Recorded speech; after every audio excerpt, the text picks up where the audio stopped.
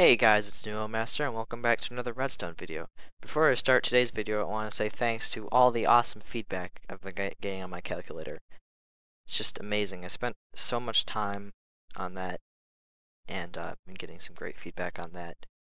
I do have a world download for it now. I didn't have it when I first uploaded the video, but I put it up now.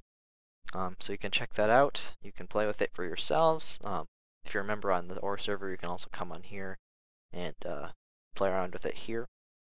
But yeah, it should be pretty much debugged. If there is a bug if it's not giving you the right answer or something, just let me know and I'll fix that. Then I'll update the download and stuff. But anyways, on with today's video. I was basically making parts for my new project, which I'm not gonna say. And I've decided to go completely pistonless on all the things I make because pistons are very bad at timing.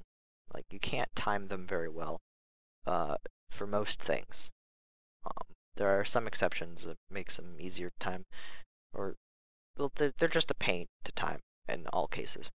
But I ended up needing a binary counter for one of my builds, and this is a normal piston binary counter that I would use if I were still using pistons. It's pretty much the fastest piston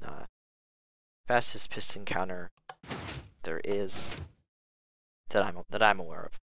But yeah, I needed a pistonless one, and I came up with this design here. This is using some concepts that I took from Benny's video on binary counters. This T flip-flop here is his design. And yeah, I improved on his design a lot by making it smaller and only needing one one propagate line. I'm not sure why he used two actually. It's kind of weird. But anyways, this one, it's about 3 ticks per clock cycle. But there is an issue with this one. With the piston counters, they're really easy to reset. You can just put a line above here, power it, and then also power these ones as well, and they'll reset it. But you can't really do that with this one because it's repeater locks instead of pistons. You can't power these from else. You can't power this T flip-flop from elsewhere to reset it, just because of how it works. So this particular counter design isn't resettable as well as the design that Benny came up with in his video.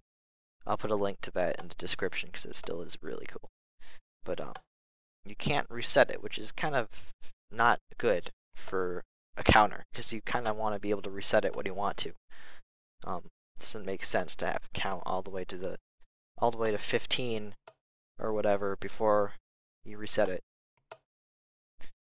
So what I did is I made my own design here.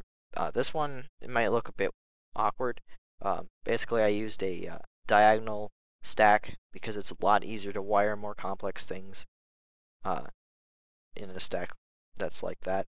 So it has diagonal outputs like that. And this one, you can count up, you can count down, which this one can't do either.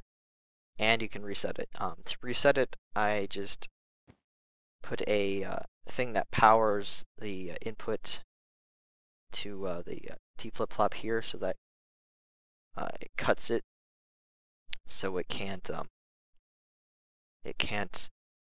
input anything. And then when this is toggled, then if there's something in there, it'll be cleared.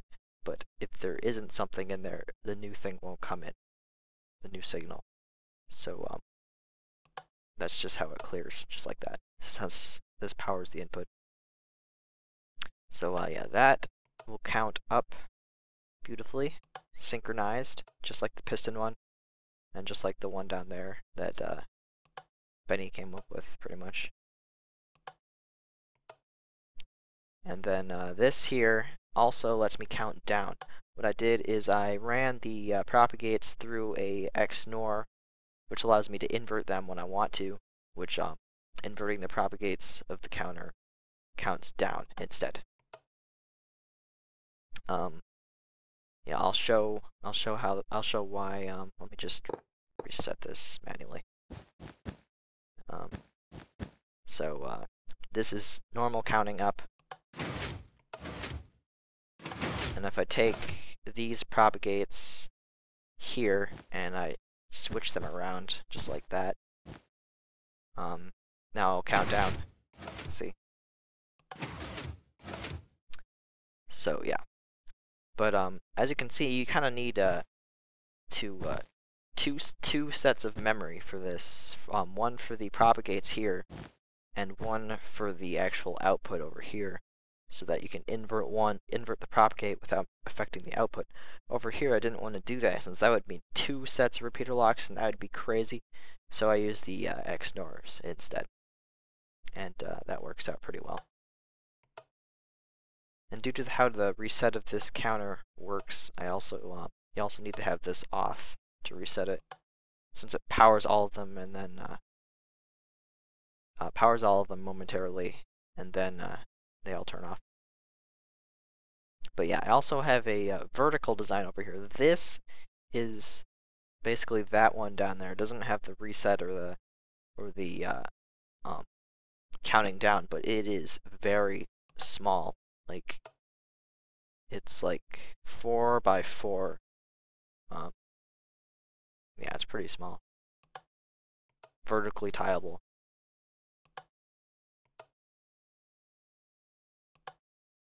And then over here I have a vertically tileable one that you can count down and reset as well. So just like this.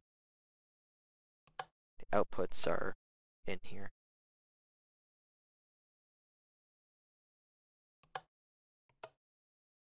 And then counting down would turn that one off, since I use an XOR, not an XNOR here, so it's just invert.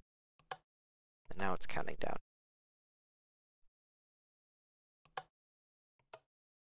And I can reset it by turning that on and powering the reset. So yeah, there you go.